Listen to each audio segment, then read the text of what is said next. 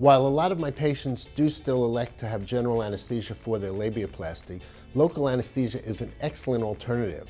We use patient-controlled nitrous, or Pronox, also known as sweet air, to make it a little bit more pleasant for the patient when we inject the local anesthetic. Once the local anesthetic's in, 20 seconds later, you really feel nothing for the rest of the procedure, and you're free to relax, watch TV, chat with the OR staff, listen to music, and it's really not a bad experience at all.